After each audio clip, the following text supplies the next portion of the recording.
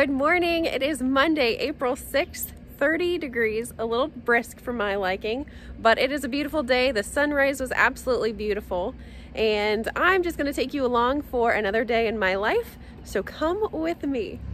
This morning, my father-in-law picked up fertilizer, so I'm gonna tag along and learn about that process and watch him spread the fertilizer.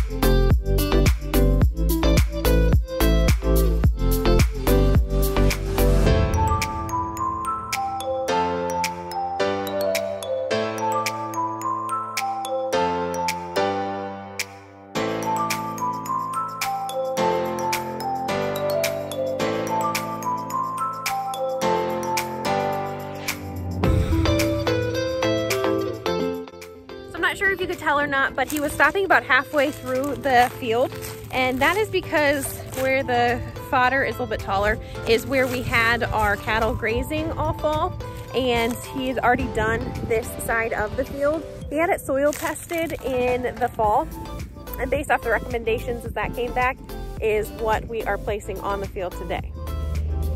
I don't know how well you can see this or not, but these are the little crystals or the fertilizer that we were spreading on the ground, and then those will get worked into the soil.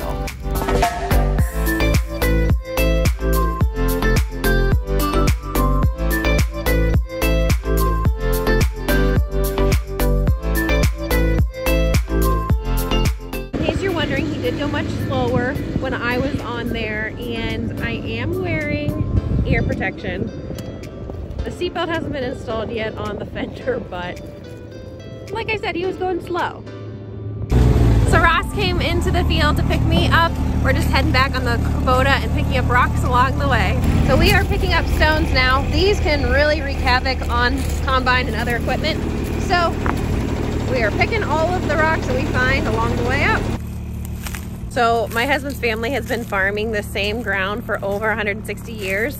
And we often joke that one of the best crops that they produce is rocks.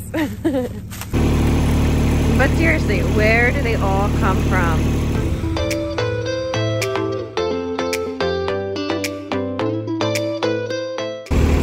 But seriously, where do they all come from?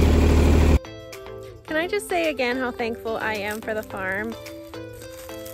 Not a house in sight, not a soul in sight, but plenty of room to be outside and be active and enjoy this beautiful day.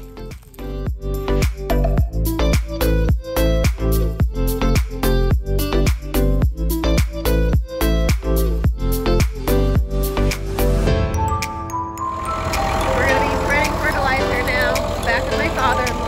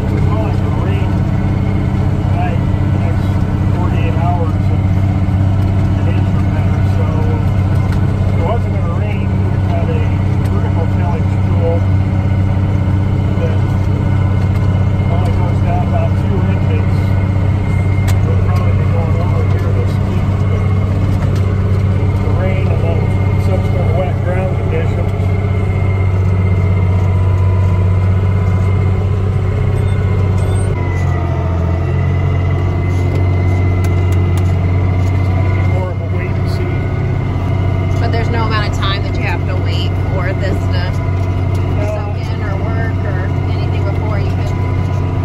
Well, the one herbicide against the residuals actually could have been just getting incorporated into a rain or mechanical incorporation to keep it in the root cloud. The other one is a contact.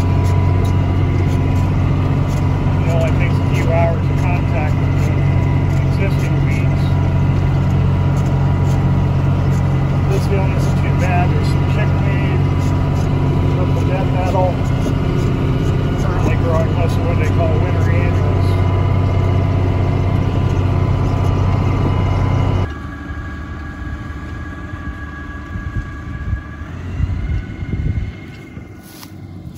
And then that is the foam that he was talking about. That is just a soap that'll dissolve soon. Kind of looks like cotton candy. So we are all done spreading. So Ross and I are returning the fertilizer spreader to Centera. And for all of you farm people that might have been wondering, and I should have said, but there was potash in this. That is what we were fertilizing.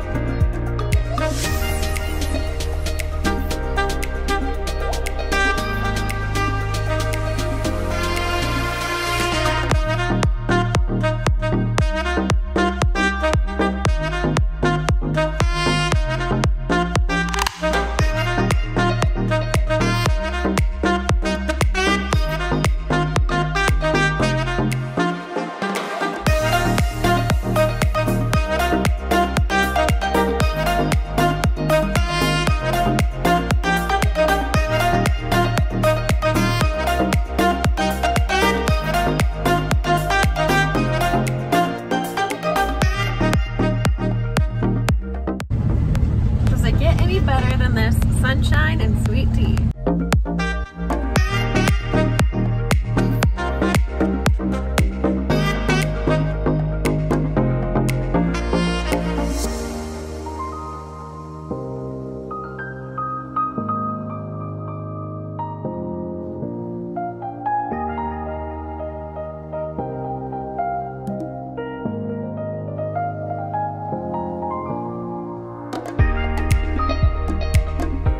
So this morning when my father-in-law picked up the fertilizer wagon, he took in a gravity wagon. So that is what we were hauling home. It just had the last of the soybeans. So we're gonna unhook that. So I am going to take the skid steer up there and help Ross get that backed in to where it needs to go.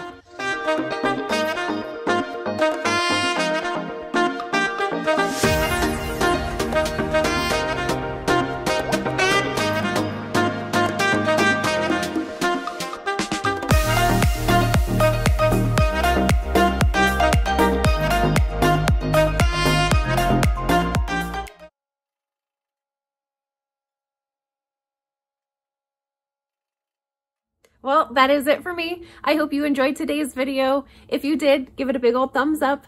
And if you're not subscribed already, please do so. It really helps me out, helps support my channel, and helps other people be able to see the content as well if you're enjoying it. So subscribe, like it. I would greatly appreciate it.